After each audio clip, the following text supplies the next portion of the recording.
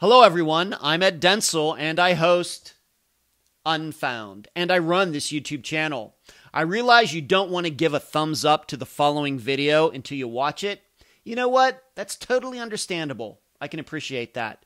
But what you can do right now is subscribe to this channel. The button is right there. Thanks. Brenda Sue Davidson was a 13-year-old from Woodbridge, Virginia. She was the oldest of 5 and tall for her age. On March 4th, 1974, Brenda left for school. Accounts are wide-ranging as to what happened after this, but Brenda did not return home. She was never seen again. I'm Ed Densel, and this is Unfound.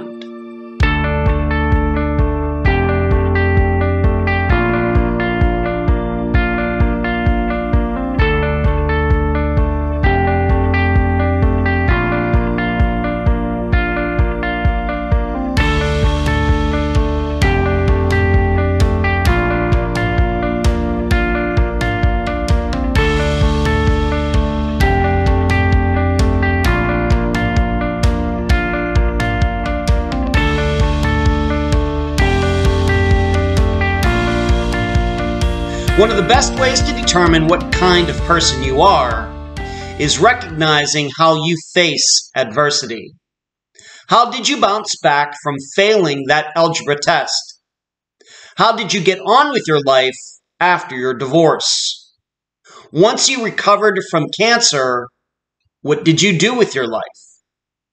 This topic is important because nothing can be more debilitating and demoralizing and stifling as feeling sorry for ourselves. For families with disappearances in them, this is certainly true.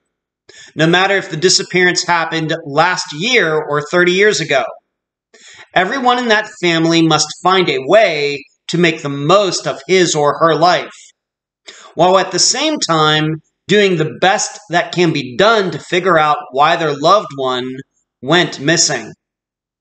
Some do this well, others not so much. It's a very delicate balance. Well, with the disappearance of Brenda Davidson, you're going to hear about a family that learned to cope. In fact, maybe a little too well. Because, strangely, life went on. And now a summary of the case. This is brought to you by my friend Megan Lioness's website, charleyproject.org. Brenda was the oldest of 5, her being born in 1960 and her only brother being born in 1970. Between them, yes, 3 girls. Yeah, that brother had it rough. Brenda's family lived in a trailer, but surprisingly, most of the children had a bit of privacy, with tall bookcases between beds. Brenda had friends in this community. In fact, one of them eventually sent a bunch of pictures of Brenda to her one sister, photos the family probably didn't know existed. However, there were issues. Brenda and her father had a contentious relationship. For example, him hacking off much of Brenda's hair while in a rage a couple years before her disappearance. So on March 4th, 1974, a Monday, Brenda walked to school. What happened after this is unclear. She might have never made it to school. Brenda might have told one of her sisters at school that she was running away. Brenda might have been escorted by 2 boys to a local bus stop so she could run away. Brenda's father might have picked her up halfway through the day. There's no proof for any of these stories. However, most importantly, she was never seen again. There were no searches, no flyers posted. In fact, in 2022, we are not even sure if the police knew about her disappearance at the time. All that is clear is that same day or shortly after, Brenda's father was seen crying about her inside the Davidson home. As you all know by now, I am very picky about the child disappearances Unfound will cover. There are usually too many dynamics involving who can be trusted and the wide range of stories to usually put together a cohesive understanding of what actually happened. However, I decided to feature Brenda's disappearance because it reminds me of another one Unfound has covered. See if you think the same as you also try to answer these 3 questions during the interview. Number 1, at the time, in 1974, was it logical for the community to think Brenda ran away? Number 2, how do you explain the Davidson family's behavior after Brenda went missing? And number 3, why did Brenda's mother wait for over 10 years before revealing allegedly true stories about Brenda's disappearance? The Davidson children are deeply divided on what happened to Brenda back in 1974. The guest for this episode is Brenda's youngest sister, Lisa Davidson. Unfound News. The July episode of Unfound Now is now available to the public on the Unfound podcast channel on YouTube. I detail and analyze the disappearance of Dana Smithers of Stroudsburg, Pennsylvania, who disappeared on May 28th of this year. Next, here's the upcoming schedule for Unfound. August 19th, a regular disappearance episode. August 26th, update episode number 12. Can you believe it? September 2nd, the 6th anniversary episode. After that, we go back to the regular format that you've grown to love over the last 6 years. After that, we get back to disappearances, and I think I know which case the September 9th episode will be. Finally, for those of you who now enjoy the Unfound live show on this audio feed, that show will become its own podcast in September, meaning you will have to subscribe to it in your podcast platform, just like you've done for this one, to hear it. Yes, it will still be free.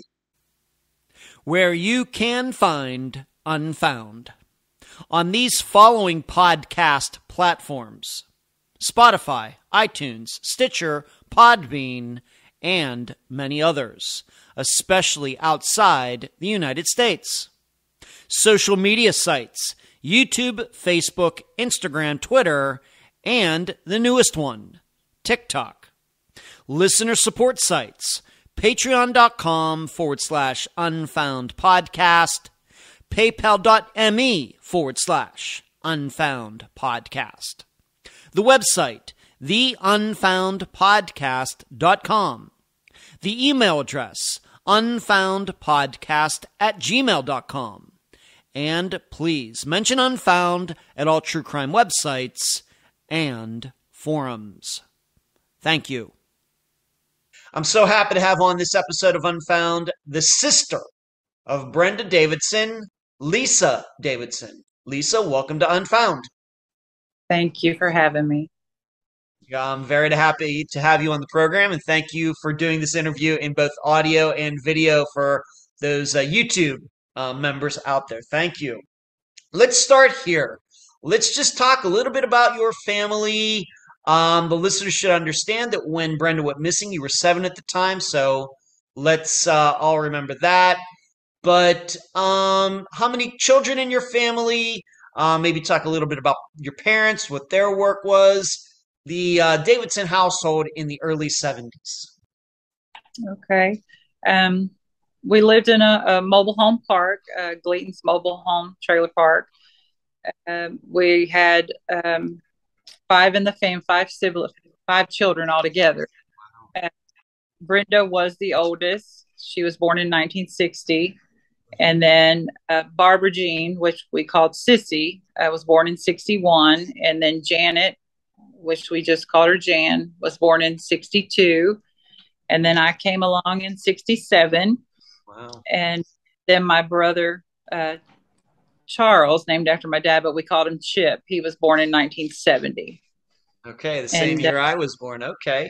So uh, four girls and then a boy. Do you think your parents were finally happy to get a boy or what after four girls in a row? right. My mom was pregnant before me, um, Oh. with a child, and she lost Oh. it.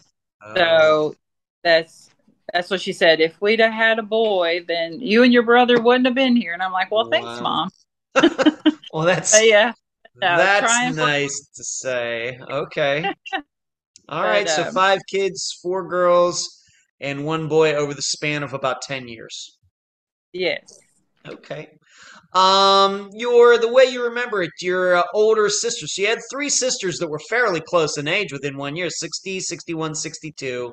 Then you in 67, and then your brother in 1970. Those three Yeah. sisters, of course, including Brenda, would you say that the way you remember it at the time, close? Of course, they were probably in successive grades to each other. How do you remember those three getting along?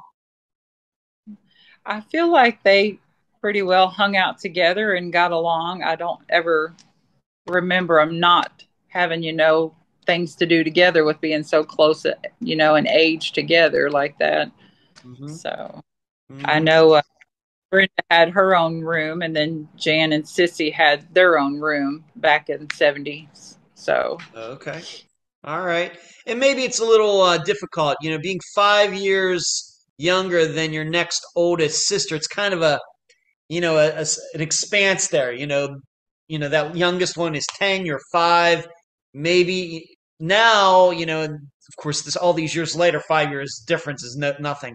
But maybe at that time, kind of a big deal between like a 12-year-old and a 7-year-old or yes. 13-year-old. Big Yeah. difference. Okay. All Yeah. right. Thank you for that. What about your parents? How long were they married? Let's just say at the time of Brenda's disappearance. What did your dad do for work? Did your mother work? What did she do? Um, they, let's see, they met in Maryland. My mom was pretty young. 15, I think, when she met my dad. Wow. Um, my mom, in the beginning, I remember we went to Marumsco Baptist Church, and they had private school. So my mom drove the bus for the church to help pay for our tuition. Huh. And we went there up until my third grade year. And then I went into public school because the pastor there built a bigger church, and it was just, I guess the tuition was just too high for my mom. Okay. So we all public school, and she started grooming dogs with another lady, and then eventually opened her own business right there at our home. My dad was a carpenter, and he worked a lot in the Fairfax, Alexandria, Washington D.C. area, and he had bought a construction trailer and connected it to our regular home, and she just worked right from home. Okay. So Okay. All right. How would you maybe explain the Woodbridge area of Virginia? How would you explain it? My understanding is it's changed quite a bit since the early 70s, kind of grown up. But maybe back at the time, how would you explain Woodbridge, Virginia? back then it seemed pretty simple, but yeah, I don't recognize anything when I go back now. I'm lost. So it's Mhm. grown up quite a bit. The mobile home park's still there. Huh. Do that. Um, but I mean, if I had to explain everything now, the schools apparently, they're still in the same place, but it's not a hop, skip, and a jump anymore to get to it. So Yeah. It's really back grown then it up. A was, lot of more people live in that area now, I guess. yeah, I mean, it was pretty simple back then. I can't remember it being as, grown up as it is now. So Right. Just to give the people an idea, when you graduated high school, how many were in your graduating class? How big was your high school class? Just maybe given an idea. Do you even know? right. Well, and that's the thing to bring up my issue. I was a teenage mom, and I wasn't able to Oh, graduate high school Oh, okay. Well, I didn't know Just, that, Lisa. Okay, I'm sorry for asking that. I didn't know that. Okay, well, here I am discovering something new about Lisa right during the interview. Okay, well, thank you for that. But it's changed quite a bit from the 1970s to now. Maybe that shouldn't be any a big surprise. What would you say the overall, um, kind of personality of your family was? Laid back, life of the party type of people, introverted, extroverted. How would you explain your family? my dad worked a lot. Um, he was usually up and gone by the time we got up and got ready for school. Uh-huh. Him and mom would get up in the mornings. Mom would cook him breakfast, pack his lunch. They'd have coffee together, and I guess just get their day started. And then once he was gone, mom would, start getting us ready and tell us to get up and get ready for school. Um, Hmm. they, I mean, they did like every summer we'd go to the beach. I remember that we've been to different beaches. My dad was a big fisherman. He loved to be out on the river fishing. We would go to church every time the doors were open at Marumsco Baptist Church, Sunday morning, Sunday night, Wednesday night, but my dad didn't go with us Hmm. um, in the church with us. Mom had her church friends and then the ladies in the park, that a few that she associated with. And then dad pretty much kept to himself and just worked and went fishing when he had a chance to go fishing. Okay. All right. Um, all right. So we get a good idea about your family and what your father was doing, what your mother was doing. And all right. So let's move on to this. Let's just talk about Brenda herself. Now, I'll remind everybody again that you were very young when she went missing, but do you personally remember her? Do you remember? Of course, she would have been twice your age. She would have been 14 when she went missing. Do you remember talking to her? Do you remember having interactions with her? Were you old enough to remember that back then? The only thing I remember is she would ask me to do like little karate chop massages on her back and give me a quarter for doing that. Um, Hmm. Other than that, it's just the photos that I see of together. I don't remember them. Pictures of us at the beach or pictures of us, at the zoo, Yes. things like that, but I don't remember it. She did have a Miss Beasley doll that I thought a lot of. That got my attention quite a bit. I don't know what happened to that Miss Beasley doll. Hmm. Um, do you remember what a Miss Beasley doll looks like? I do not. Maybe I'm sure many of the listeners do, but I do not. Oh, do you have one? I have one. It's not Brenda's, but Uh-huh. this is my oldest daughter found this and gave it to me as a Wow. gift. Just that I thought I'll Okay. just, I guess they're Okay. vintage. Okay. Very good. Okay. Neat. So that's the only two things. The little karate chop massages for a quarter, and I thought that was a lot back then. A quarter, it was to a 7-year-old. Save them up and put them in that quarter horse ride. At the Uh, drugstores they had the yes. Yes, I yeah. remember that out in front of Kmart or whatever. Yes, I remember those. Yeah. Okay, so and maybe we shouldn't be surprised for that. She's a teenager. You're 7 years old. She has two other sisters who are much closer to her in age. They have their own circles of friends and where they're hanging out. And then you're at 7 years old. So maybe it's not unusual that you just have, maybe a couple memories of things that you can recall now. Okay. What over the years though, maybe since maybe people who you've run into who knew Brenda, what did they say about her personality? What have you learned about her personally over the years since you became an adult and then of course started working on her disappearance? What have you learned about her? When I made her Facebook page, that brought out attention Mhm. um, because a girl reached out to me and said that she was her best friend and that she thought that Brenda thought a lot of me, that she, watched over me. And that she just, would do sleepovers with her. But that was the main person that really spoke up about her. And she sent me pictures of her when they were growing up together. Wow. So Wow. I appreciated her sending me those pictures. Yeah. You'd never heard of this woman before until you started the Facebook page? No, I hadn't. Wow. Wow. No. Okay. And she said that she had actually had sleepovers. So you have no recollection of this woman as a little girl coming over to your place or anything like that, or maybe Brenda going over to her place. No recollection of that. And my older sister, Dan and Sissy, they don't remember her either. So, yeah. Okay. All right. Yeah. Okay, so that's very interesting, but that's how Facebook works. Even for people who don't have disappearances in their family, you put up you start an account, and then all of a sudden, all these people come out of the woodwork. Hey, I remember you from high school, from college. Maybe at least should have been a little predictable.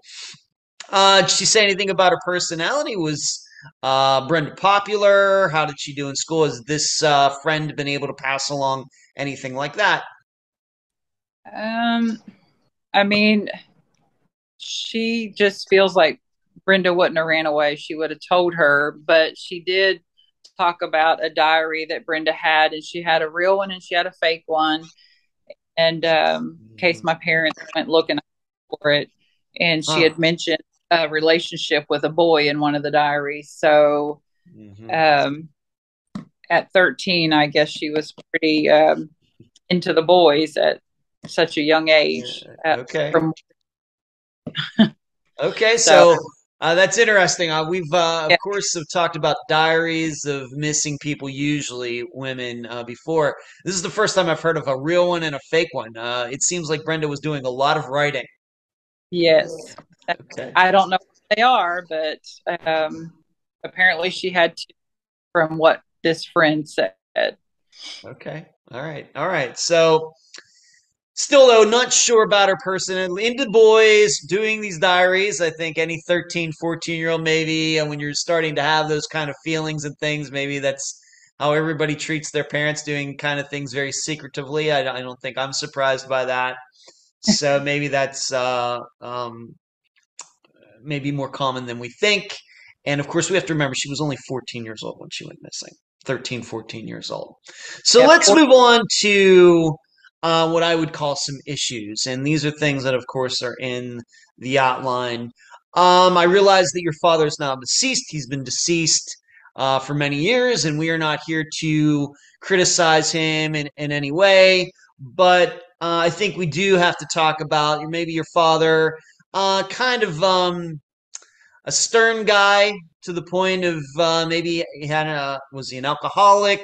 What would you say about your father? And I'm not looking for you in any way to trash your father. I would never do that. Even if somebody asked me, I could never do that to my own father. But what would you say about your father? Maybe his parenting style, his personality, back at the time in the early 70s. He did drink. Budweiser was his go-to, and possibly a Tom Collins here or there when we go out to Chesapeake Bay Seafood House. That was the fancy restaurant in Woodbridge there at the time. But he would get off work and apparently stop and get beer even before he got home, and would start drinking.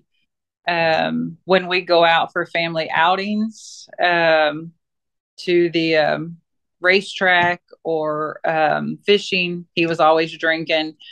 Getting out of the Old Dominion Speedway there in Manassas, Virginia, after a race, Mom would be grabbing the dashboard and hollering, "Charley, Charley," because he'd get so close and aggravated at the person in front of us. Everywhere, like I said, everywhere we went, it was, drinking. Okay. So, okay. All right. What would you say about it being that you, of course, we're all much older here now in 2022. You are a parent. I am not. But what would you say about your father's parenting style, being that you are now a parent yourself? What would you say about his parenting style, given that he he was like this? What would you say? Growing up, I didn't think about it as I was younger, but now when I look back, I was scared of him because, I said I was a teenage mom, and Yeah. I was pregnant in 10th grade, but I was scared to tell my dad I was pregnant, and I carried my child the whole time living at home with my mom and dad, and didn't tell them until I went into labor, and mom had to go back in the room and tell him she was taking me to the hospital. So that's how scared I was to tell him I was pregnant. And that's just telling on me. But the reason why is because Brenda went missing. My sister Sissy ran away, apparently pregnant, to be with the baby's dad. And then my sister Jan got pregnant, and my mom kept her child and babysat her and took her to work with her in order for Jan to finish her high school, 11th and 12th together, because she had enough credits to do 11th, 12th to get together. And then here I end up pregnant, and I felt like I disappointed them because of how others did. But my dad wouldn't let me go to high school football games or anything because he'd say, don't go do nothing stupid like your sisters did. And so I never got to do any of that stuff. And I ended up pregnant anyway. I have gotten my GED since then. So I wasn't going to let that stop me. That was on my to get list for sure, because I told my girls how important a high school diploma was. And if I had to sit on them in high school to get it, they were going to get their high school diploma. Yes. So I was scared of my dad. And that's just, I didn't feel like I could tell him things. I was worried he'd get angry. Okay. Would you say that he was abusive? Or your mother was abusive? Once again, your experience as a parent now. And I've had people ask me that because back when I was younger, I could hear my sisters crying at night in their rooms, and I didn't know if they had gotten whipped with a belt. And I've had people ask me if I was ever, whipped with a belt or anything. And I said, I remember my dad whipping me so hard one time because I didn't listen. We were going somewhere, and he didn't want me to get in the bathtub to play with the doll that I had gotten, and I got in there anyway. So he jerked me up out of the bathtub, whipped me so hard that I peed myself. That's how hard he was whipping me. Okay. As I got to be a teenager, my dad had lung cancer and was very sick and on oxygen. So he didn't have the strength. He was just really in and out of the hospital and weak my teenage years. Okay. Cool. All right. Okay. So, and how do you think your mother handled all this?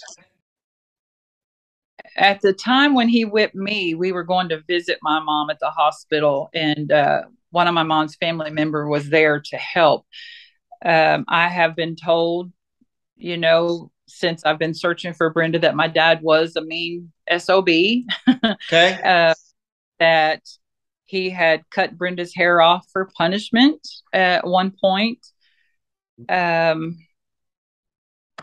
I said, every go to, he would probably get an argument with somebody at some point, and not move fast enough out of his way when he was trying to get out of the parking lot like I said, at the racetrack. My mom played softball, and we were at my elementary school that I remember, Elizabeth Vaughn Elementary School, and there's a softball field at the top of there, and we were practicing with mom, and a guy on a dirt bike kept driving by. Well, my dad threw the bat at his wheels to try to wreck him because he didn't want him driving through. And mom finally got him to just get in the car and asleep.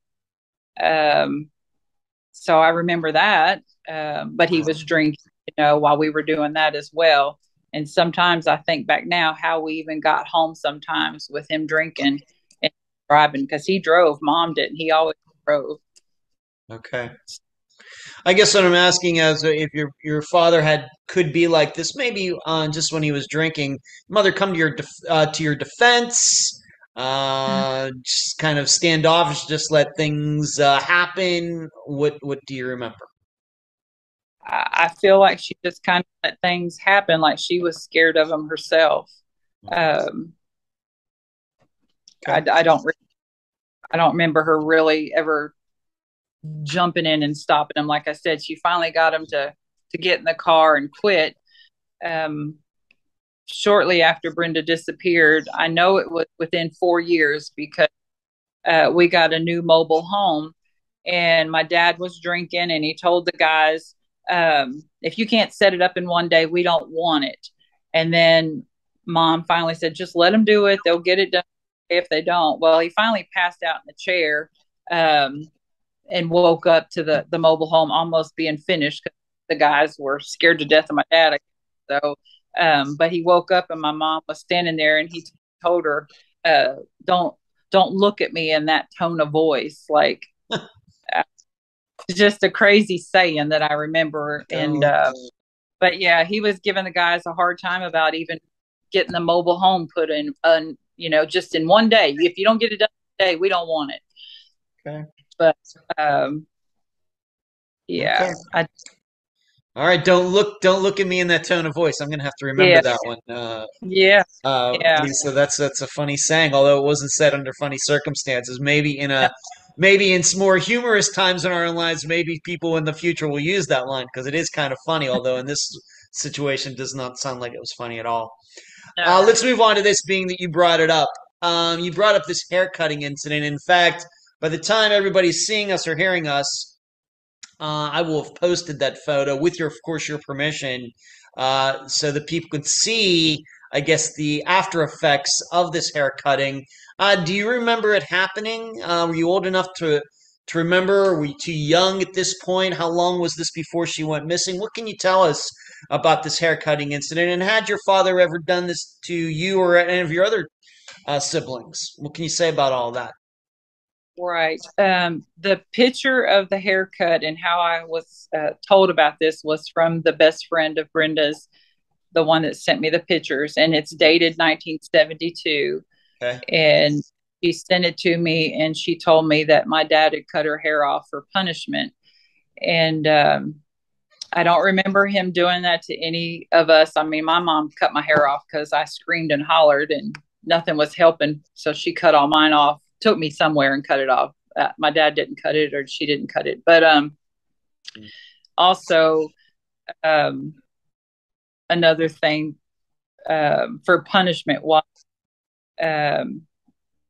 Brenda's best friend and her were walking around the mobile home park, because it makes a circle. And Brenda kept telling her that we got to get home before my dad gets home. And my dad was coming down the street with a belt in his hand, and he whipped her with the belt all the way home, from what her friend told me. Like I said, I don't. You weren't there. Yeah, that's why I wanted to just stick to the haircutting incident. Yeah. Would you say this was an isolated incident, or would you say this was a common punishment in the Davidson house? I felt like my dad used the belt. I can't get my other two sisters to tell me anything. And we'll get into that. We're certainly going to talk about that. But this haircutting incident, what you're saying is, was a couple years before she went missing, and you don't have any recollection of any punishment being given to yourself or your other siblings where their hair got cut. No. Okay, that's all. All right. That's all I want. But it was a unique kind of incident. But it was a couple years before, and we don't even have any idea what Brenda did to deserve this. I'm not saying she deserved her hair cutting off, but to earn this, I guess we have no idea what she did. I have no idea. Okay, and like I said, by the time everybody's hearing our voices, I will have posted this picture. As Lisa just said, it's from 1972, and I will post this on Facebook and on our website, theunfoundpodcast.com. Okay, let's move on to this. So we have a couple things going on in your family. We have a father, seems like when he's under the effects of alcohol, can be a little violent, very angry, but not just with his kids. It seems like with anybody who's in traffic, anybody who's trying to even help him establish, put in a new trailer home, even angry at them. And we have a mother who may be trying to do her best with her husband, who can get out of control. And then you have all these siblings, three of them being just about, two of them teenagers and one almost a teenager. You have a 7-year-old, and you have your brother who was only 3 or 4 years old at the time of this disappearance. Let's move on to this. Regarding Brenda's disappearance, do you remember Brenda being there and then not being there? what do you remember about that time, 1974? And I'll ask you do you remember your parents, your sisters ever telling you at the time what happened? How much changed? What can you say? Brenda being there, Brenda not being there. Do you even have that in your memory now in 2022? What I remember, and the layout of the mobile home, like I said, Brenda had an upstairs bedroom to herself, and then Sissy and Jan had a bedroom, and then my dad is a carpenter, so he made bookcases to separate this room that had like a divider in it. And then me and my brother had bunk beds, and my brother had the top bunk, I had the bottom. And I came down the hallway and I look in my room, and my dad is on his knees on my bed crying, "My baby's gone, my baby's gone." I had no clue what was going on. I've never seen my dad cry like that before. And the elderly lady that lived across the street from us, her name's Miss Maxwell. Mom had her take me and my brother to her house. And it's like we come back. I don't remember if it was that night, the next morning. And it was like she was gone and nobody talked about it. Nobody asked any questions that I remember up until 1985. All right, and we're going to move up to that. But at the time, what you remember in 1974, and once again, we're using the date of March 4th, 1974 as a disappearance date for the purposes of this interview and official documents and things. But what I would say is what you really don't remember is Brenda not being there, not being there. What you really remember is your father reacting to it. You Yes. remember this, him being in her room where she would have slept, and he's on his knees and maybe crying, the only time you've ever seen in your life.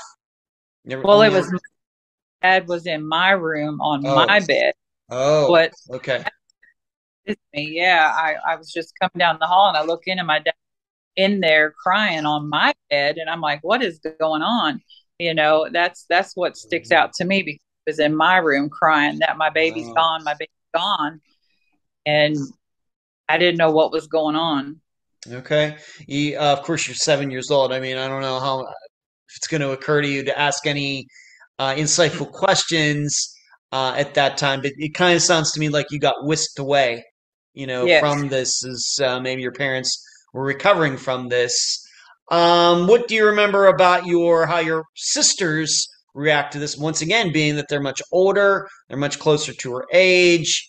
And we'll get into the stories that you're told, but just reaction of them reacting to Brenda not being around. We'll get into the story about what your sister said, and then she didn't say she said it in here in a moment. But it's just their reactions around the house. Nothing that I remember. Like it was another day doing what we do. I don't remember anything.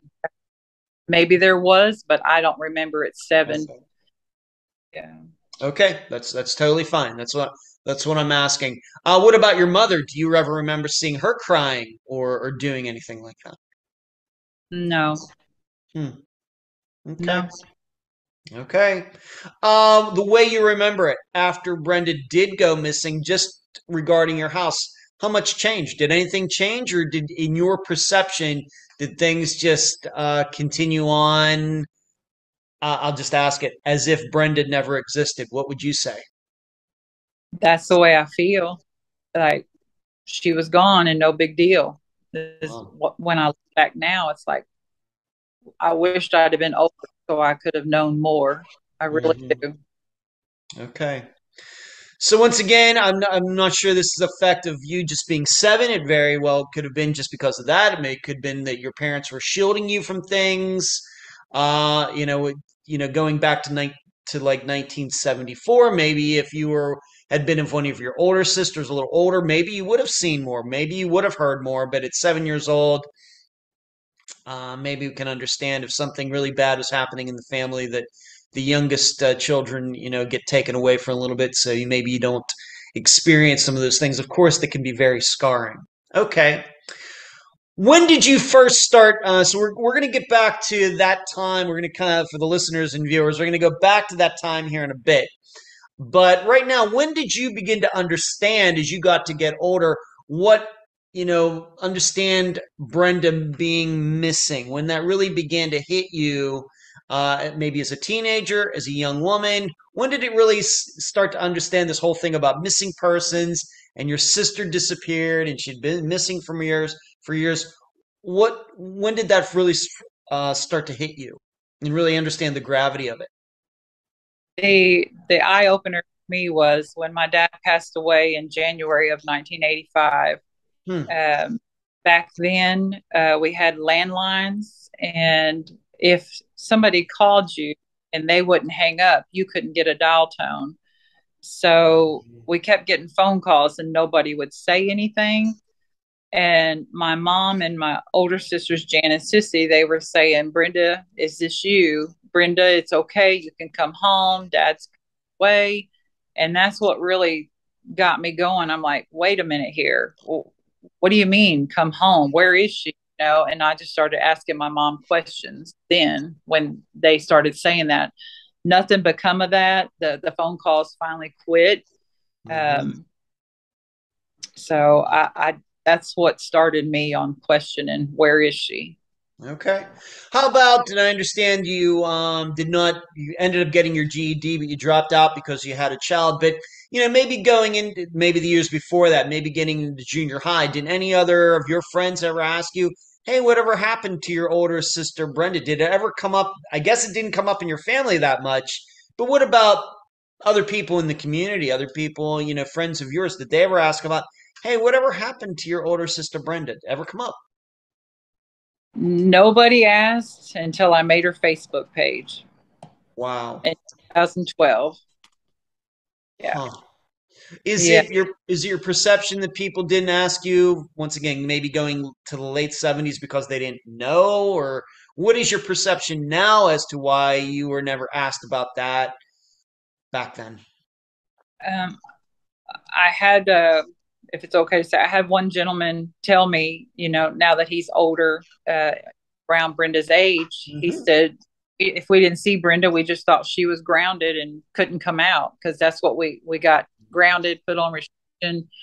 If we didn't do something, we disobeyed my dad or whatever, Yeah. we got put on restriction. My main thing was I couldn't leave the yard, so I would lean over the fence and look down and watch the other kids play ball and stuff in the streets. And I couldn't. So um, checking in, that was something. Even when Brenda went missing, we were still allowed to play out in the streets and had to check in every hour. I did, and I think my sisters probably did too.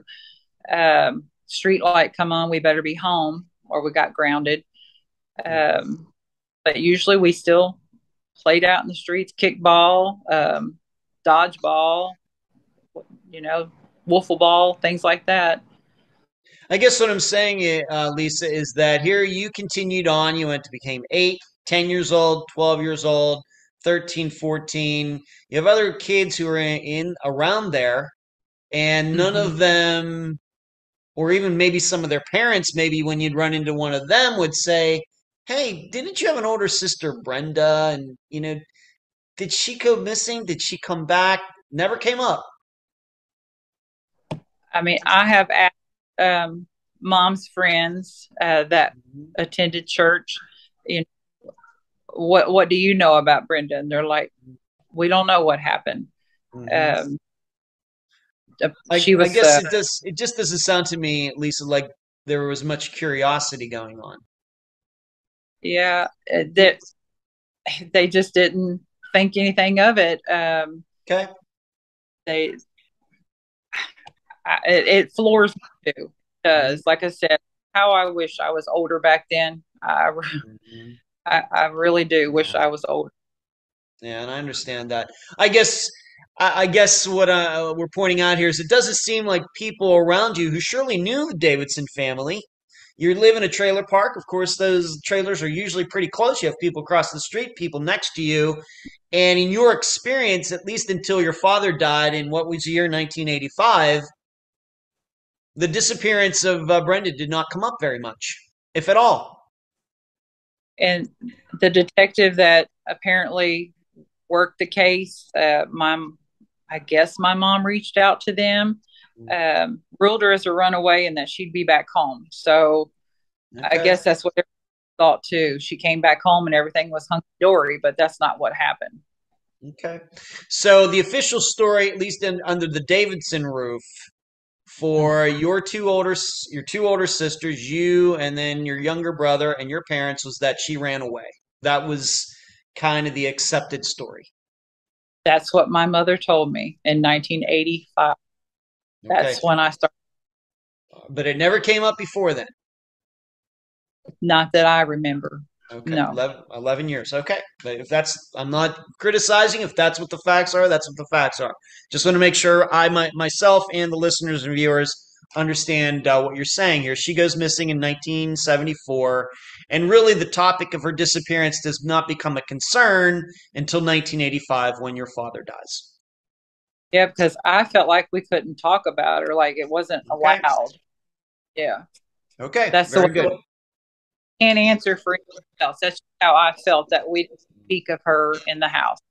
Okay. Like it was hard for my parents, just we didn't talk about it. Okay. Now, we're going to get once again to your sisters a little bit more in a bit, but when you weren't around your parents, and I once again understand that your brother was even younger than you were, but regarding your two older sisters between 1974 and 1985, did the three of you ever have a talk between yourselves about Brenda's disappearance? Not that I remember, no. Okay, thank you. All right. Mhm. Let's move on to this. We're just going to call this the rest of the case. So, as the listeners and viewers can already understand, the circumstances of Brenda's disappearance are a bit nebulous. And so, we're going to try in this next part to try to narrow down what exactly the facts are. What about that missing persons report? To this day in 2022, have you ever seen the paperwork regarding this? Did your parents file one at the time? What can you say about just the paperwork regarding Brenda's disappearance? I have not seen one piece of paper. I was told when I reached out to Prince William County Police Department that without a case number, they couldn't even find the case. I didn't have a case number. My mom said she didn't have a case number. And then after the second detective took the case, What year would this be? Just so we're clear on years. What year? Just pick a year, approximately. 2000, let's see, 2013, because I reached out to National Center for Missing and Exploited Children November 22nd, 2013, Okay. and got her in their database, got a caseworker, and got in contact with the Prince William County, and they said it was on microfiche, and they couldn't read it. And see, there was two detectives, and detective now was supposed to send the microfiche and get it switched over now. Mm-hmm. Whether it's, I don't know, but she is a cold case and it's an open case, and they won't tell me anything. Okay. I know nothing Okay. of what. That's pretty standard. Yes. We wish things were a little different, but I can't say that I'm too surprised by that. But I guess what we're saying here is none of these officers here in the 21st century, we'll just cover the last 22 years, have ever told you, yes, we've seen the missing person report that was filed in 1974 or was filed in 1975 or 1980. None of them have ever said that to you. The detective now, all she has told me is that she was sending over the microfiche to get transferred over, but what's on it, I don't know. Okay. I don't know. And so this officer cannot even tell you when this particular microfiche was made. Yeah. No. Okay. So, all right. So maybe we might decipher that to mean that there is a missing person microfiche. Probably the younger people in the audience don't even know what that is, but us older people do, don't we? Lisa, we know what it is.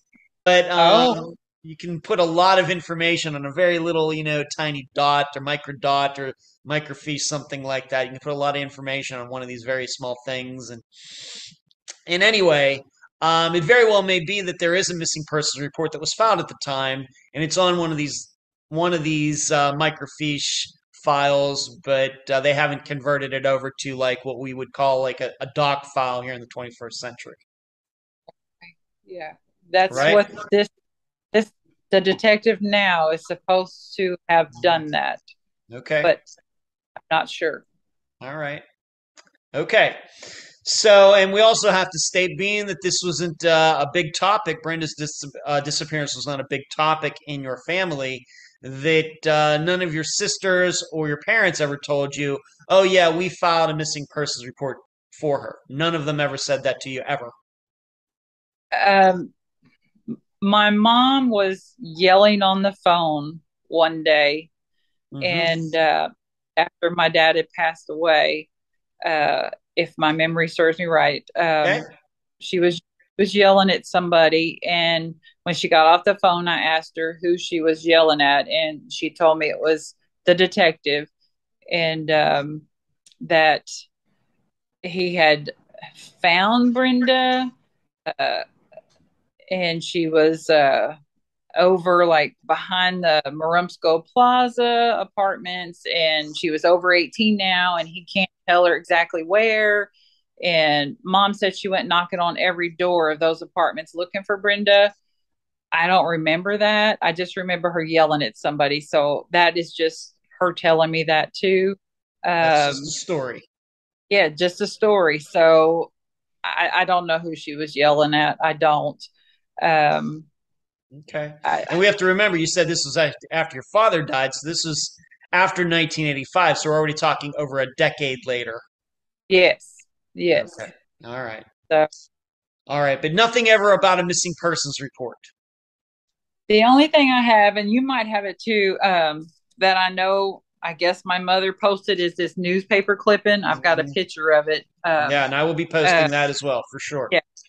For sure. I will be that by the time everybody hears us or sees us, I will have posted that as well.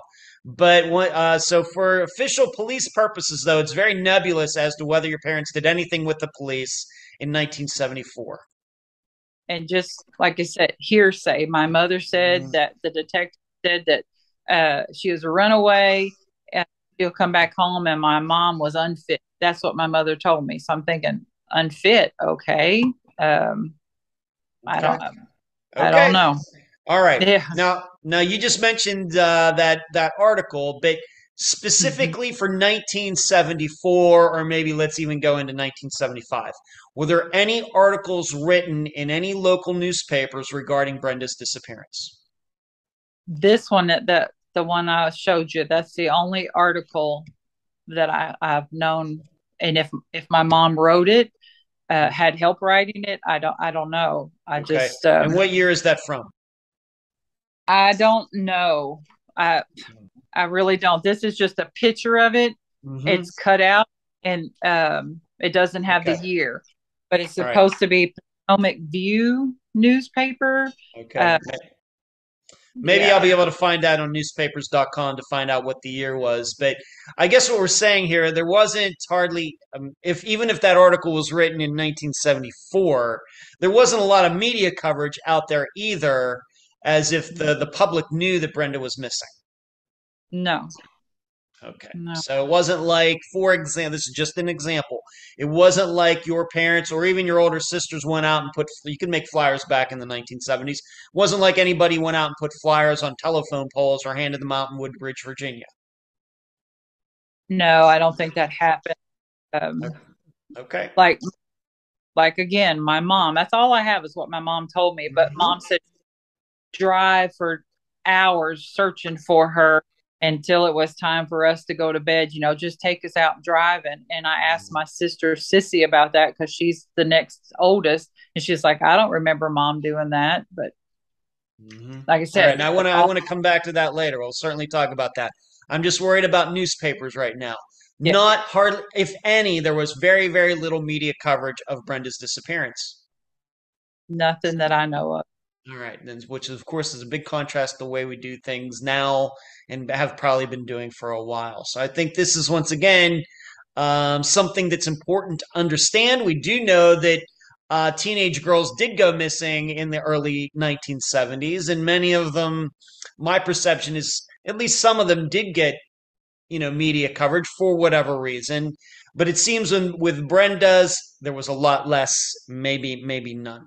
Okay, let's move on to this. What about the school? Once again, your understanding, did the school that Brenda was going to not inquire, hey, why isn't Brenda coming to school anymore? Do you know anything about any of this regarding what any school administrators might have done to try to inquire, hey, why isn't Brenda at school anymore? I don't remember. No. I haven't ever heard anything from anybody. Maybe this friend of Brenda's or your mother, your sisters, none of them you have no idea regarding any of that. No. Okay, that's totally fine. I bet it's just questions I have to ask. Right. Let's move on to this. Now, this is something, my understanding, you'll have to say where you heard this story from and how close it was you believe to Brenda's disappearance. Let's talk about this shoplifting story. We're going to stay away from the names. We don't want to so much get into the names right now because we're not even sure if these people exist because I haven't been able to find them. But when did you hear about this shoplifting story? What can you say about it? Right, and that's what I'm trying to do because I'm trying to think before I open my mouth, so it's hard. Well, remember, this is being recorded, so if you slip up and say somebody's name, I will surely edit it out. I promise you that. And mainly for the reason that we don't even know if these people exist because I've tried to track them down, as you know, and I haven't been having any success. Let's just talk about the shoplifting story that allegedly Brenda got caught up with two other friends getting caught shoplifting. What did you hear about this? When did you hear about this? Again, my mother, when I questioned her about Brenda, where was she? What she told me was Brenda had went to Zare's department store with two other girls to get things they needed to run away. And they got caught shoplifting. Brenda apparently was letting the girls put things in her purse, and the security guard considered that she wasn't actually shoplifting, but that's shoplifting to me. And he let Brenda go home with one of the girls' mothers. And for Brenda to have her parents come and talk to him about her actions. And that happened the weekend before she went missing. So mother said that she was probably scared to tell them that she got caught. And so she felt she needed to run away. Okay. When did your mother finally tell you this story? Pretty much about it was after Dad had passed away, and I started asking her questions of where Brenda was. So right, after so not until the mid to late 80s. Yes. Okay. You had never heard that story before? No. Not even as a rumor? No. Okay. Have you tried now? Your mother did give you a couple names, or somebody else gave you a couple names who could have been with Brenda if this even happened. Is that correct? Right. All right. And who gave you those two names? A girl that was sitting at the classroom table with them, and Brenda and the two other girls were talking about going to the department store and getting things they needed. And she's the one that gave me the two girls' names. And as the newspaper clipping, it lists that the two girls that she was supposed to leave with were, I think, in Georgia. They got caught in Georgia and brought back home. Huh. So your understanding is then these two girls do exist and they did run away but got caught running away in Georgia, so like 1,000 miles away or something? 800 miles away? Yeah. Is there any proof of that? Any proof of that? Or is that just a story? I haven't seen any proof. It's just what my mother told me, and then the girl that reached out from the Facebook that I made. stated that she was in class with them, and those Brenda and the other two girls were talking about going to the department store and getting what they need. She went home and told her mother's like, oh, they're just talking. Don't pay no attention. Mm-hmm. So, yeah. Okay, I have to ask, this woman contacts you after you start the Facebook page? I just want to make sure I and everybody else understand this. Did you write something about the shoplifting story before this woman contacted you, or did this story just come out of the blue from her? I was terrible with the Facebook. It's Find Brenda Sue Davidson, and I was just calling out everybody. I apologize, but yeah, I was telling everything. What my mom said this, my mom said that, and girls, and Okay. yeah. So, and I'm trying not to do that anymore.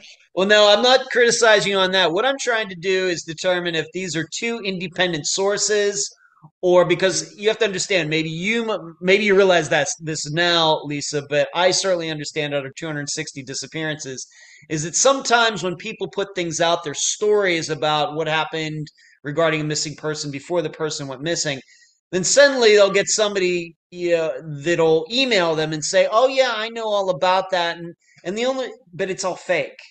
They're really Right. just people who need attention, or trolls, or they have sort of mental problem or whatever else.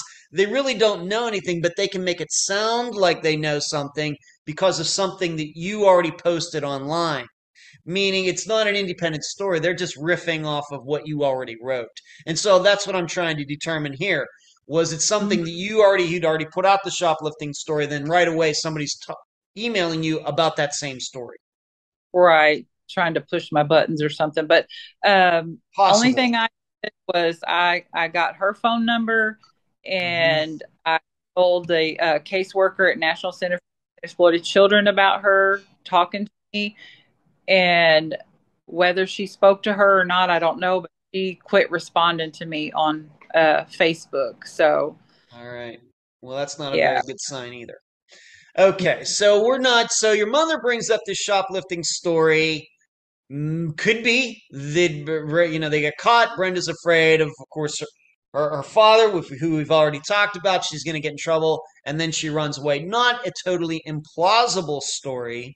The problem is that your mother didn't bring it up until the mid '80s, and these names that were given to you by somebody else, we don't even know if they exist. Right. All right. And when your mother told you the shoplifting story originally, did she mention any names? Do you remember?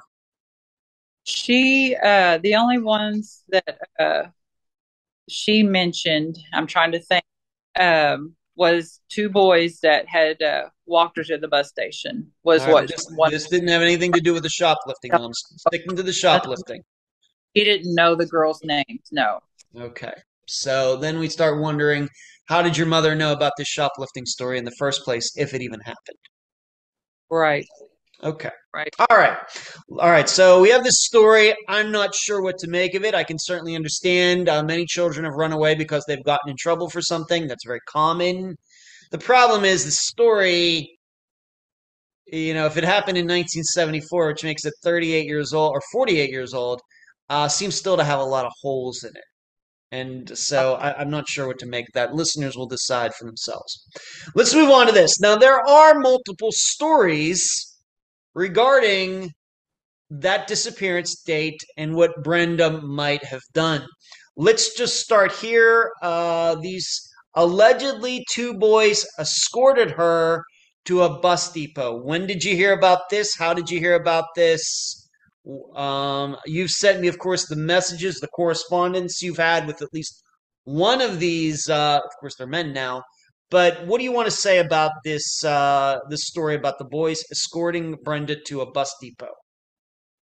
I said it all comes from what my mother told me. It was just my mom telling me that she went to school that day Mm-hmm. and left sometime that day from school, and the two boys walked her part of the way to the bus station. I've spoken to both of those boys, and they said they did not do that. Um, so, but like I said, all I have is what my mother's told me. That's Mm-hmm. it. Okay. And this was once again a story that did not pop up until your father died. Right. All right. So this popped up around the same time that the shoplifting story popped up. All at the same. Like I sat down with my mother and I told her to tell me what happened. And that's what she told me. It started with the sin, and guess she was scared to tell him. And that she'd went to school that Monday morning and apparently had stolen $100 out of my dad's wallet because Brenda needed to iron a shirt, and the ironing board and iron was in my mom and dad's bedroom. And while she was in there, she took $100 out of my dad's wallet.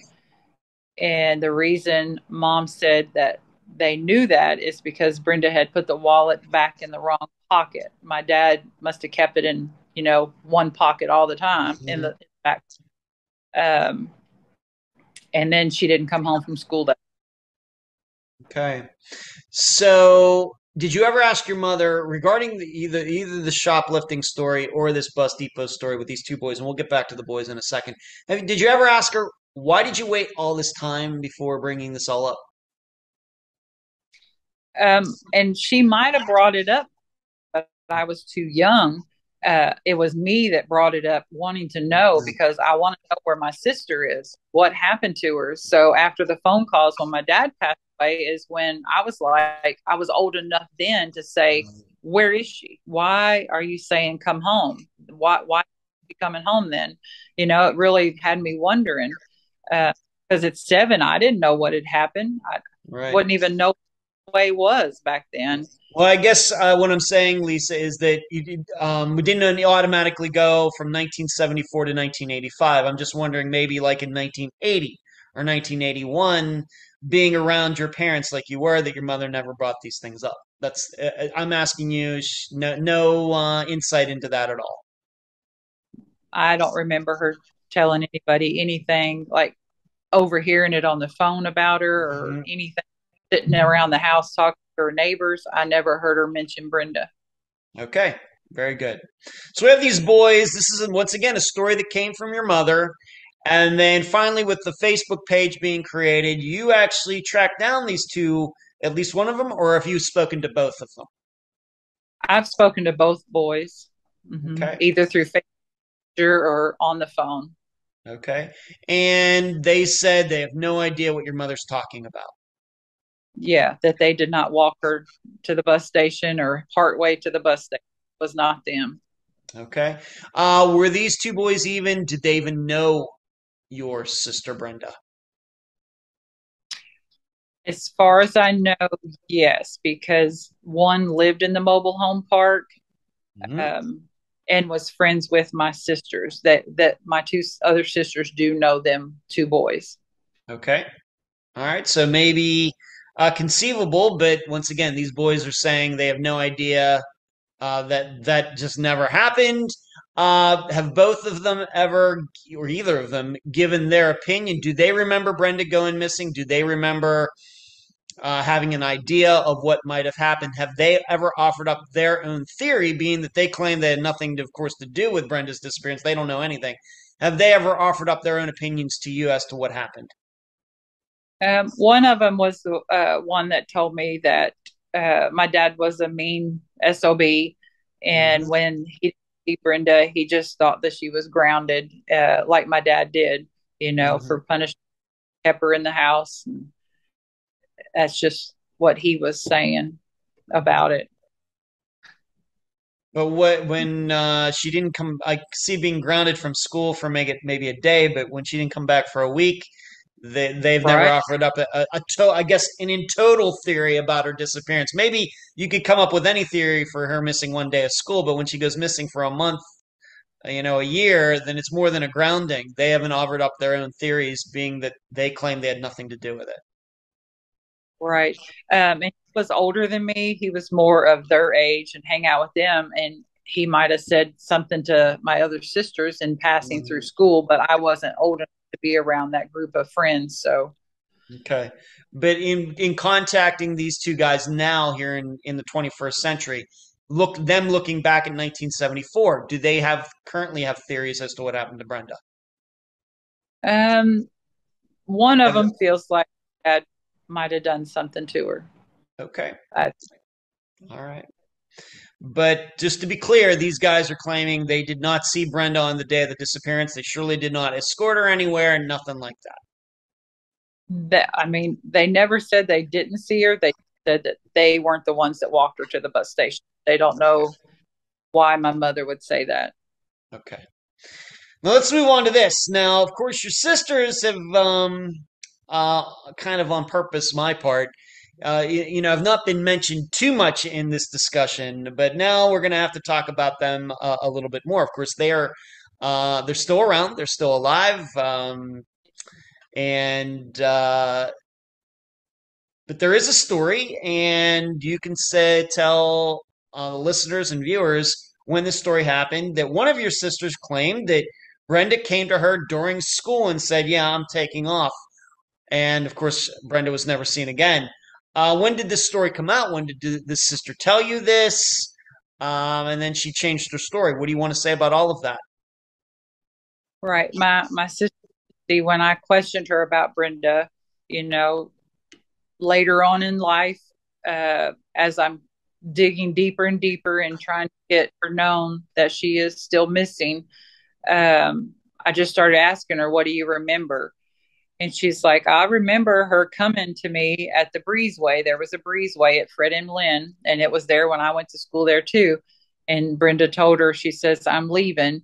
And Sissy's like, "Okay, why?" It's like, she just didn't believe her. But then she told me when he got home and she didn't come home, she just started, she really meant it. She was leaving, but where? And then when I questioned Sissy again about it later on, she's like, "I don't remember telling you that." So my sister is forgetting things, or she just forgot she told me. Um, she is the second to the oldest. She does have health issues. She's had some issues in her life too. So I felt like if they'd have been questioned back then, maybe they would have remembered better. Mm-hmm. Um, so, but nobody was questioned back then that I'm aware of. Even Brenda's friend said nobody asked us about her. When did this sister claims that she saw Brenda on that day and Brenda was taking off? When did what you just told it? What year would this have been that she finally told you this story? I can't remember the exact year. I just know it when I was, the Facebook, and then her being in the database for the National Center of Missing and Exploited Children. So 2013, 2014, somewhere around, because the caseworker wanted me to ask them, questions. The detective wanted me to ask them questions. But Sure. this detective now finally spoke to him, because I kept telling him maybe they will tell you something they don't want to tell me. I don't know. So possible, certainly possible. Yeah, after all these years, this detective now has finally talked to him about what, I don't know. All right, so your sister, not the oldest, not Brenda, not the next, but the next one that's just older than you are, says that she saw Brenda on that day, and she told you this. She didn't tell you this until like 2013, 2014. It was Barbara, Sissy, not Jan. It was okay. that told me that she saw her in the breezeway. Brenda told her she was leaving. And then when I asked her again, just to kind of check my notes, because, I try to keep notes and I'm terrible. And I asked her again about it and a couple of other things that I'd asked her about. But she said she didn't remember telling me that. And it had been a few years. Few years between these two conversations. Yes. Okay. When she told you that she's claiming she saw Brenda, when you first heard that, was that a total surprise to you? You'd never heard that from before from anybody? No, I don't even know if Brenda was even at school that day. Okay. I don't know. Okay. All right. So all these years later, your one sister tells you this, and then a couple years later, let's just say 2016, you bring it up again. She's saying, "I don't remember saying that." Right. That didn't happen. Right. Okay. Let's move on to this. Now, there is another story. This is going back to your mother. I think this is another story from your mother. The bus stop woman. When did this come up? Is this all around that same time of the shoplifting, the bus depot? All this stuff came out after your father died in 1985. Why don't you tell the listeners about the bus stop woman or bus depot woman, the story? Yes. And I believe it's in the newspaper clipping too, as well. So, but when I asked my mother questions about Brenda, and it started, with went to school that day, took the money from my dad's wallet, the shoplifting, all that. And then she said when Brenda left school, she went to the Greyhound bus station that was right across the street from the school, practically on Route 1, that Brenda bought a ticket, didn't know where to, but the attendant that day, when she was questioned, is what this was from, that she remembers Brenda buying a ticket, but she don't know where. Sorry, it's thunderstorming here. That's all right. Heard that or not. That Brenda bought a ticket, but she don't know where she bought the ticket to, or if she even got on the bus. But around lunchtime, the attendant needed to lock up and go run some errands, and she didn't want to leave Brenda sitting there by herself, so she took Brenda with her to run these errands. Now, my dad's sister, Aunt Jenny, verified that Mom had spoken to her about Brenda buying a bus ticket and wanted her to go wait for Brenda at the Greyhound bus station there, thinking she might come to Marion, Virginia, where my Aunt Jenny lived. And my Aunt Jenny said she waited, and she even got on one of the buses and checked to see if Brenda was on the bus, but never was. So whether that's true or not, why this lady would take Brenda with her, it was a red flag to me when my mom told me that as well. So how would I just have the question, how would your mother know any of that? Right. Like, even if it were true, how would she know any of that? Who would tell her that? And why wouldn't she, if she knew all this, why wouldn't she just go get Brenda and bring her back home? Yeah, because apparently the detective ruled her as a runaway, case closed, you're an unfit mother. So how does my mother get all this? I have no idea. Okay. So I was young and dumb still when I questioned her about this. And as I started writing a book, I have this notebook, and I kind of sent you the things, and I typed out things. And as I doing scratch paper, and I'm taking notes, and I'm trying to do this, with my no high school diploma, trying to, make sure I dot my I's and cross my T's, and it's not in the best of shape, but it's what I know and what I've been told. And I just try to put it all together in this notebook to keep track of it. Okay. So. All right. So we got this other story. Once again, like the boys taking her to the bus depot and the shoplifting story. That I'm not saying, it just doesn't have a lot of context to any of it. And then we have the story from your one sister. It's also kind of the same thing. She's telling the story, and then a couple years later says that she never said it. Okay. Mm-hmm. So, and you did try to track this woman down, and she's deceased, right? This woman who worked at the bus station or something. You tried to track her down, and she's deceased. So I have two ladies in Virginia that help me and do research with me, and they feel like she's deceased now. I mean, I think she was like 80s or something that they found her on the research, but yeah. Okay. No activity whatsoever on her Facebook or anything. Okay. Let's move on to this. Although I'm going to just, it's kind of already probably pretty obvious to everybody already anyway, but I'm going to just ask you point blank. Before your father died, your parents together, did they ever talk about Brenda at all? Not that I remember, no. Okay. What about not for when you'd have Christmas, Thanksgiving, family reunions? Did other people, like you just mentioned, your father had a sister, none of these adults came over for any of these functions and said, what's going on with Brenda? Nobody ever brought it up. Once again, your experience. Um, what I remember is life went on without her. To be Okay. honest, that's what I feel like. Life went on. Um, we still went and visited family members.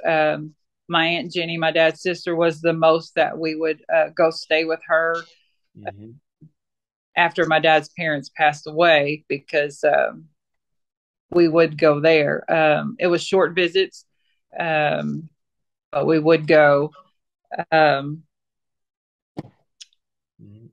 they come to our house too, but like I said, I don't remember them just sitting down and talking like, "Where is she? Where do you think she'd be?" I don't remember any of that happening. Okay. Your father, as we've established already multiple times, your father died in the 1980s, I guess, from cancer. Um, just on his own while he was, like, I guess we would say, proverbial deathbed. Did he ever mention Brenda? And did he ever offer up a theory as to what happened to her? I mean, he's the one who you saw crying in your room, saying he's lost his girl, he's lost his daughter.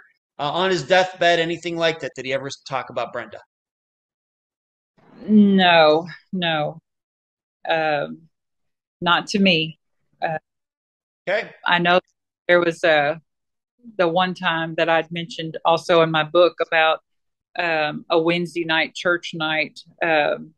If you remember me telling you that one, where he came in the back of the church weeping, Yep. and the preacher dismissed church. So that was right after she went missing as well, because my dad came into the back of the church and he'd never went to church with us. Even our family portrait for church, my dad's not in it because he didn't go to church.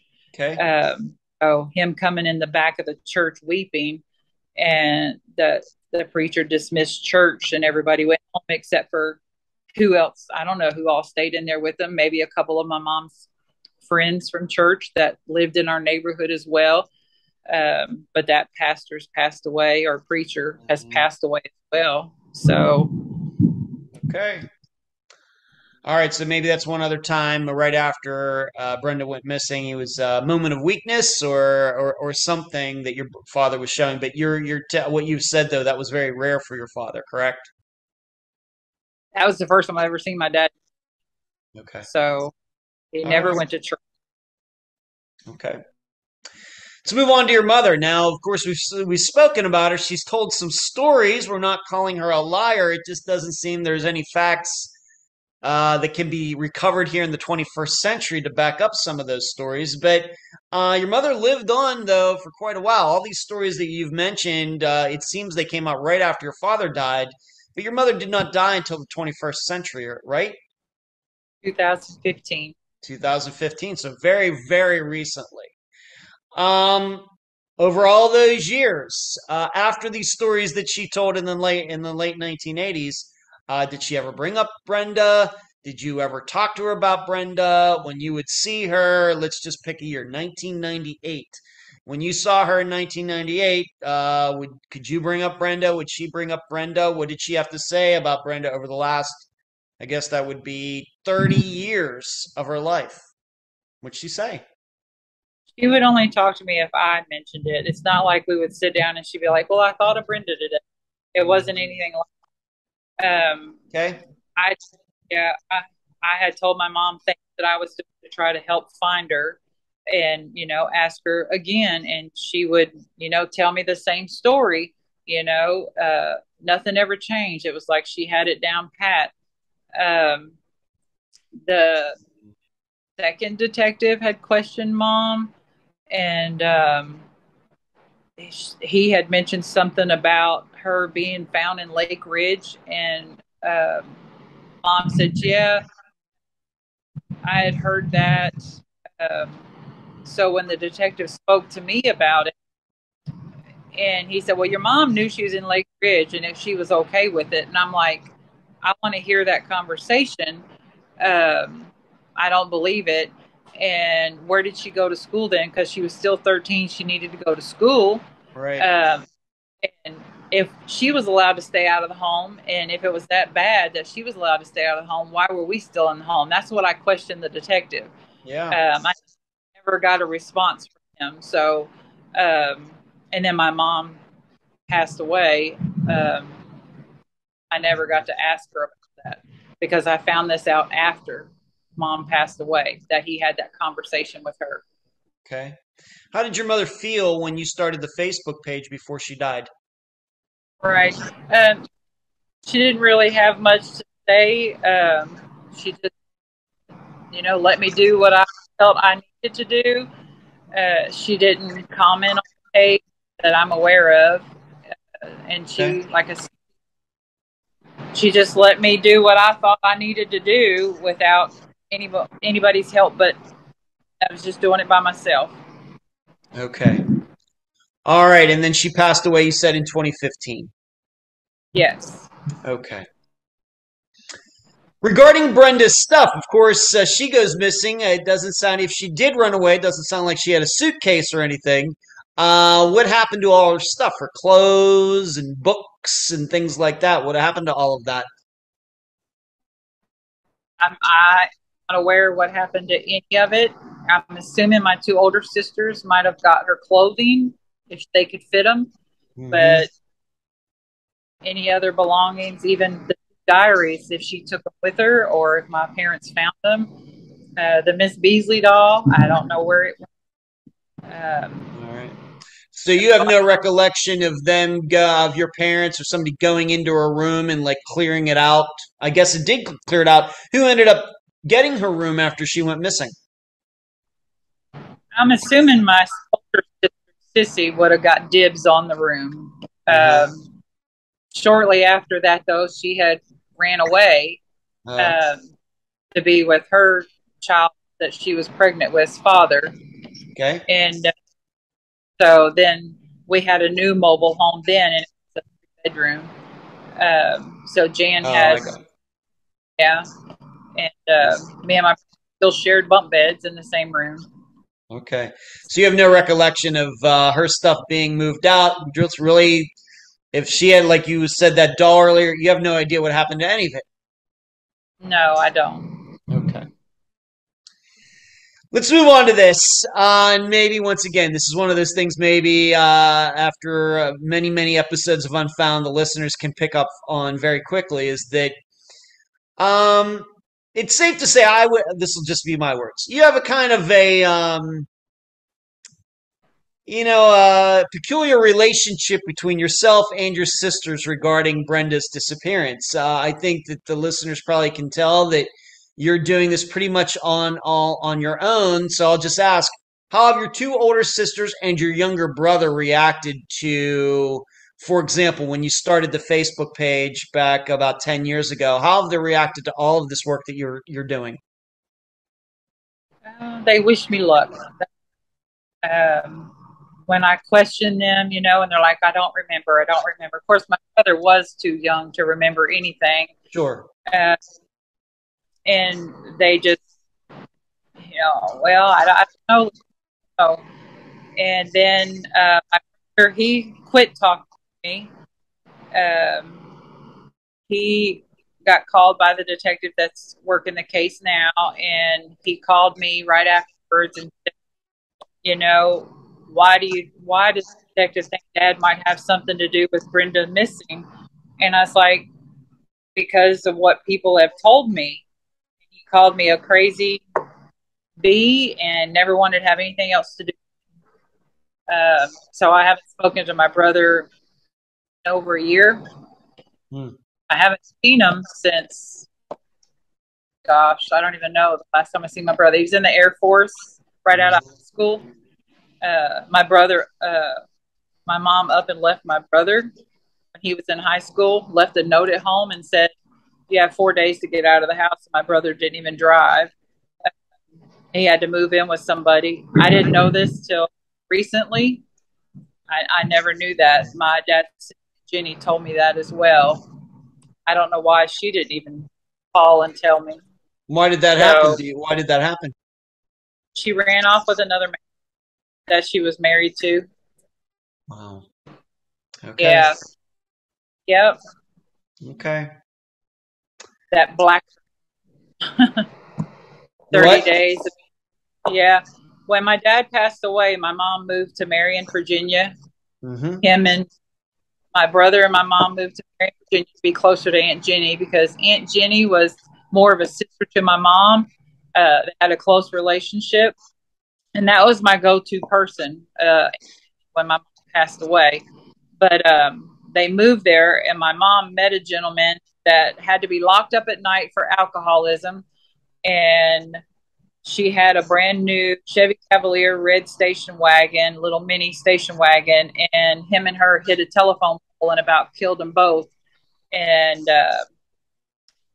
yeah, so she married him, and he blacked her eye, and she was at the black eye after being married to him for 30 days, and said she was going to get the marriage annulled. And next I hear, they're living in North Carolina. Not that she left my brother. I just assumed my brother joined the Air Force and went on about his adult life.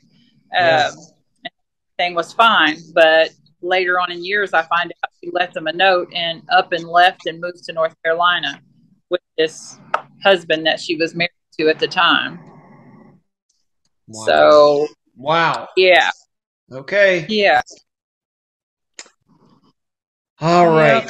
Do you think that, I'm just going to ask you a question. Do you think that your sisters and your brother have, of course, once again, how helpful your brother could be is questionable anyway, because he was only like 3 or 4 years old when this happened. But the older sisters, do you think that maybe they, of course, we've already said your sister told you one story and then 2 years later said she never said that.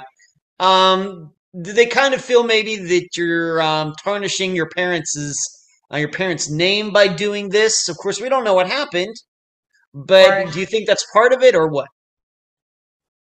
I feel they know my dad was strict, and they want me to just leave it alone. Okay. That I'm crazy for pushing, and enough is enough. Let it rest is the way I feel they're being now. That because I sent them a message the other day and they didn't respond. So they've had enough questions. They're done. Okay. Gotcha. So my interpretation of what you've said today is that you really, of course, you were already asking things way back in the mid to late 80s after your father died, and that's when we got all these stories from your mother. But then really since 2012, 2013, when you started your Facebook page is really when you started to start working on this. What was it about that particular year that you then decided to start doing this? Did something change in your life, or what that 2013 or whatever it was became the year? What was it?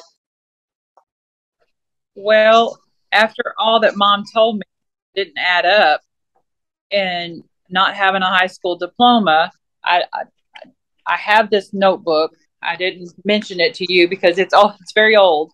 When I moved to Kentucky in 1992, I sat down and got every address to every driver's license, DMV, and birth certificate. They're all in this notebook, and I wrote a letter to every single one of them. Handwritten letter, no copy a letter and send all copies. I didn't even know how to copy anything back then either in 92. I was a mom of 3 young girls, and I packed up a car with my children and left Virginia and came to Kentucky to start a new life in 1992. So I did this to try to find out if she had gotten a driver's license, if she was married, what her married name would be. I got a couple of responses back. For a fee, we can look. One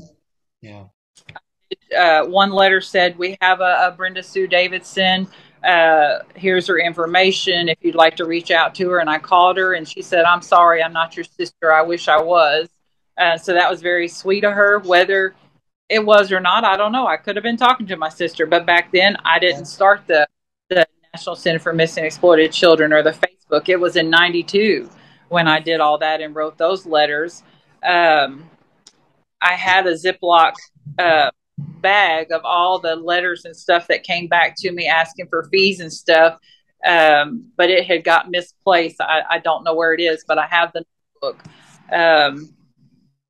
And so from there to the girls in Virginia telling me to reach out to National Center for Missing and Exploited Children, and I got a caseworker, and then she started asking me questions, and then I even went to Alexandria, Virginia, drove myself over the West Virginia mountains and got into Alexandria, Virginia, and I had a news reporter, Angie Goff, do a story about my sister, and it aired on News Channel 4, and that was back in I could tell you the date real quick.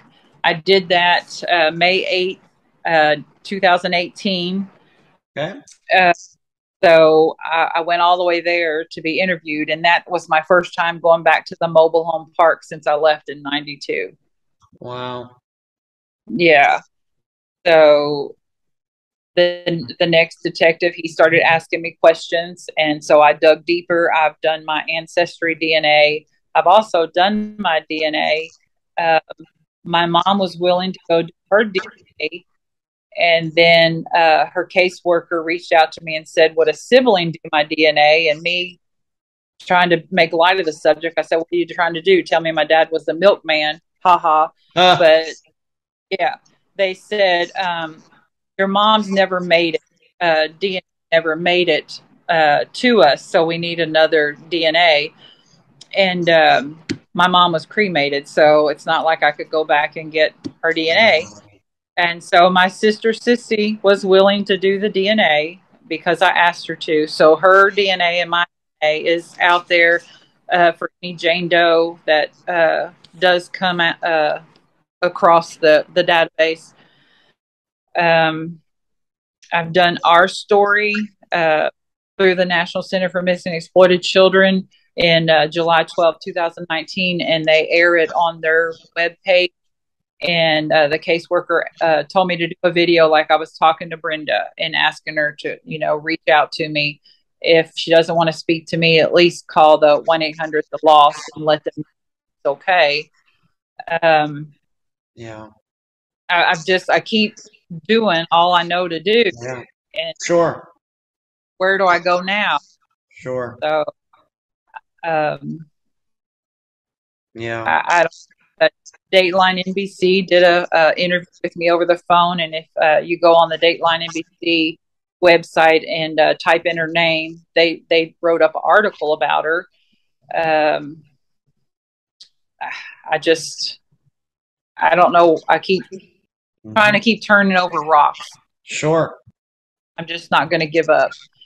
But sure. Like I said, I think feel like enough is enough. Let it go, Lisa, and I can't let it go. No.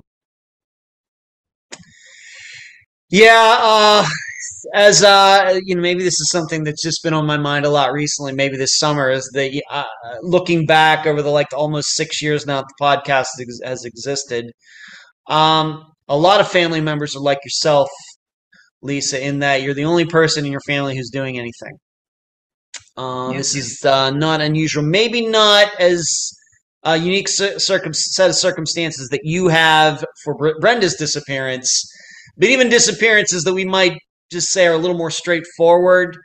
I just have one family member and everybody has just moved on.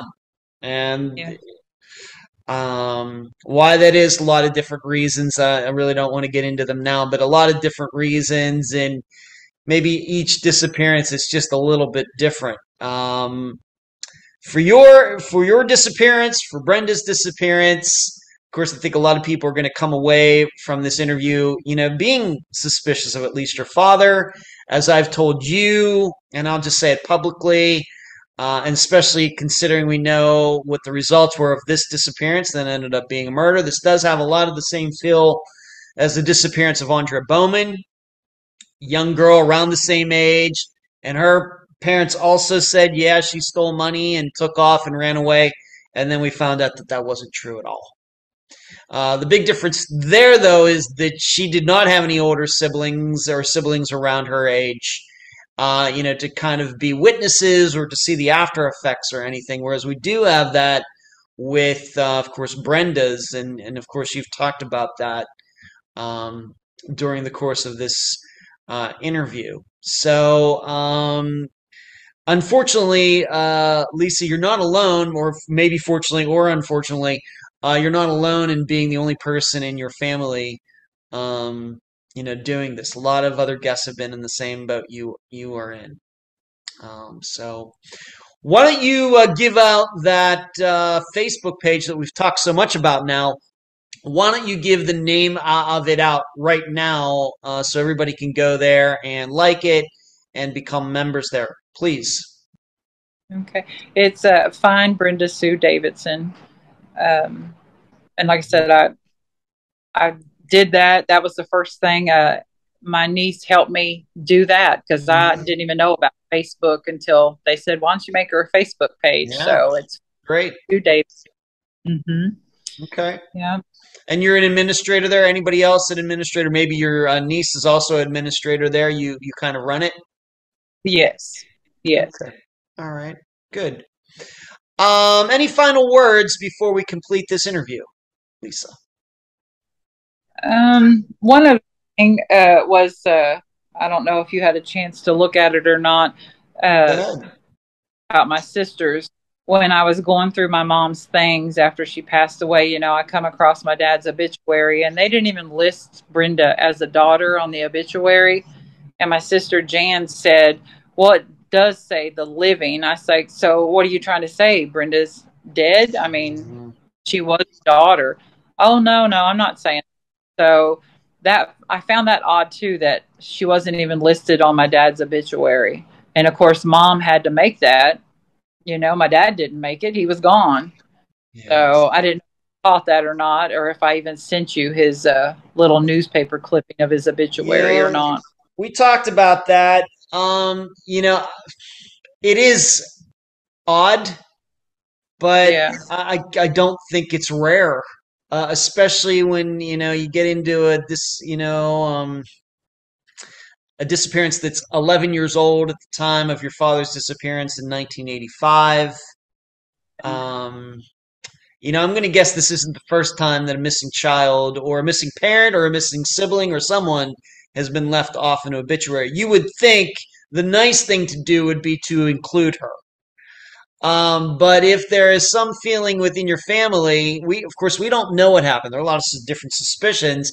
But if there's still some bitterness that maybe thinking she really did run off, well, then, she really didn't want to be part of our family anyway, so why mention her?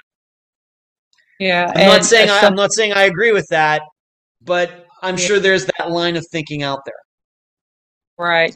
And, of course, when I started hiking the Appalachian Trail, there was a newspaper that wanted to do a story about my hike close in Woodstock, Virginia, and some of the people after the article ran, they were telling Jan, well, we didn't even know you had a missing sister, so she don't talk about it, that's for sure, or they wouldn't have said that to her. So they just, like I said, just want me to let it go, I think, and I can't. And that's what I told the detective when he asked me that. Why are you the only one searching? Why isn't anybody else? And I was like, I can't speak for anybody else, but she's my sister, and I'm going to keep searching. Yeah. So. You are, allow me to give you no doubt, Lisa, but you are doing the right thing. I realize that obviously you've ticked some people off, and we didn't even get into some of these other things I thought just the best to stay away from. Regarding Facebook and some people coming after you and everything, which are totally uncalled for.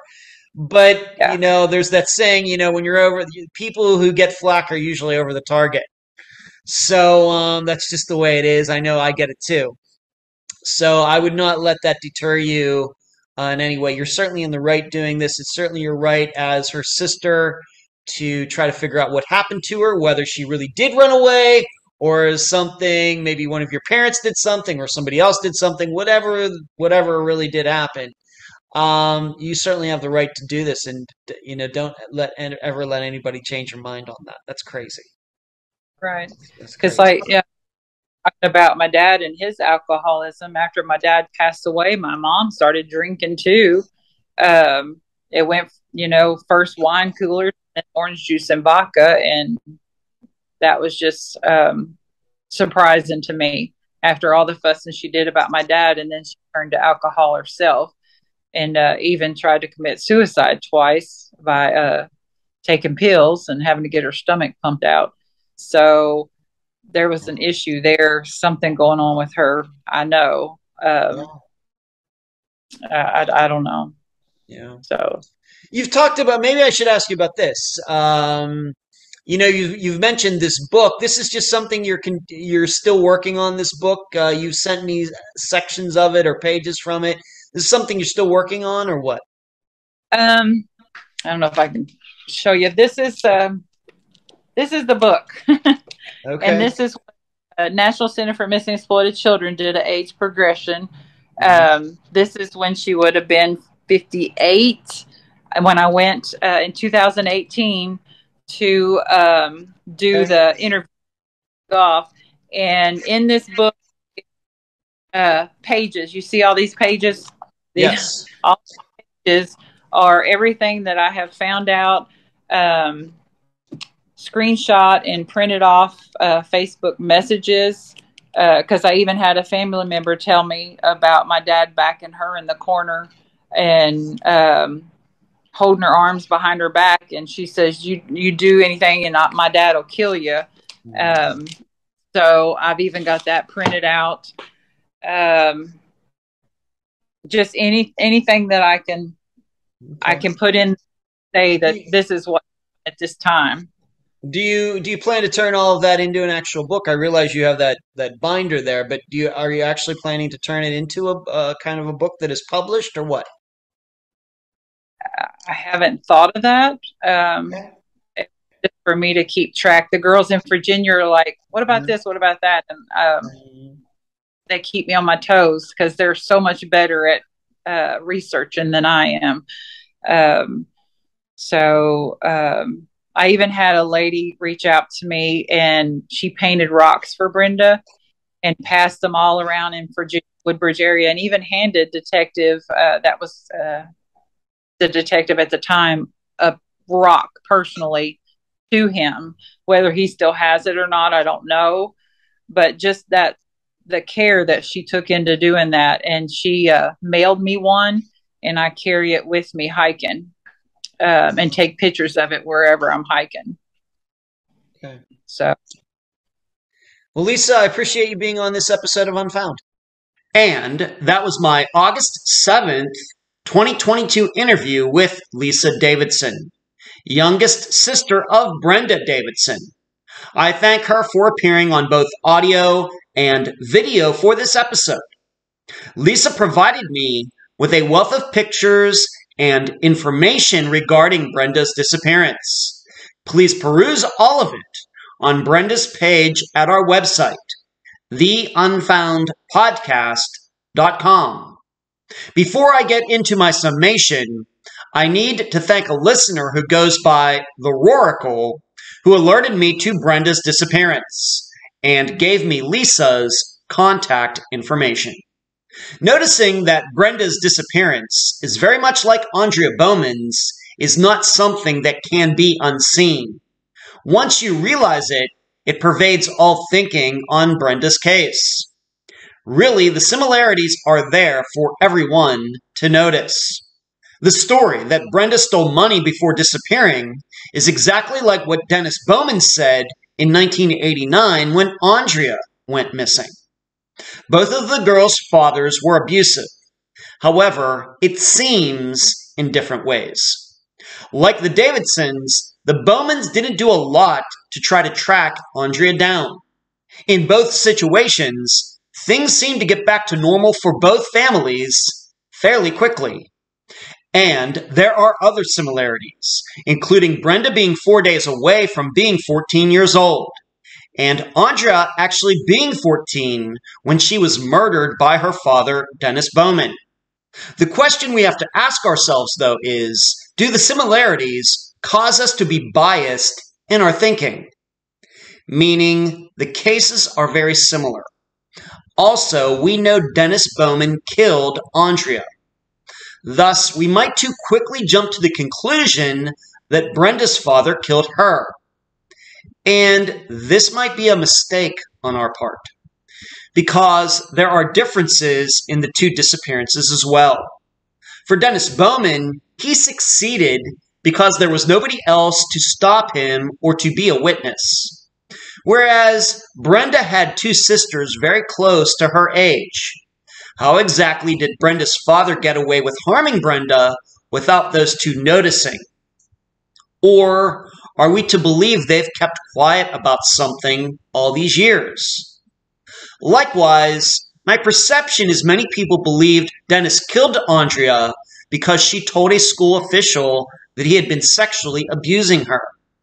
Whereas, although Brenda's father was certainly stern and probably went too far with his discipline, there's nothing I've heard that Brenda had made any complaints to any school or government officials.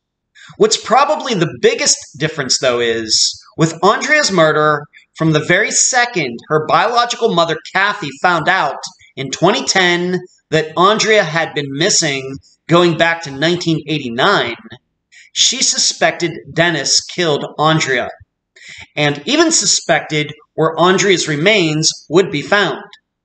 And Kathy ended up being correct. Whereas there's nothing like that for Brenda's case. There is no one out there pointing the finger at Brenda's father, or claiming to know exactly where Brenda's remains, if she is deceased, will be found. Not even Lisa has done that. And we can't forget this. By 1989, Dennis Bowman had already killed one person, and should I say, at least one person. So he had experience. Brenda's father, I've not heard anything to believe he is suspected in any other disappearances or murders. So, although I personally see the similarities between Andrea's disappearance, which we now know as a murder, and Brenda's disappearance, I'm not going to jump to any conclusions because of them, because the differences have to be factored in too. One other point before I finish. Did you get the feeling that Lisa feels quite alone in all of this? Brother won't talk to her. Sisters won't talk to her. Parents are deceased. Police are unhelpful. I certainly got that feeling. I want to tell her that yes, life will go on. But that doesn't mean she will have to continue doing her work alone. She is now part of the Unfound family. I'll leave the theorizing up to you. And that's the program. Right now, while you are in your podcast platform, Spotify, YouTube, iTunes, wherever, give Unfound a 5-star review, a thumbs up, whatever that platform allows. I thank you for listening. I'm Ed Densel, and you've just finished this episode of Unfound.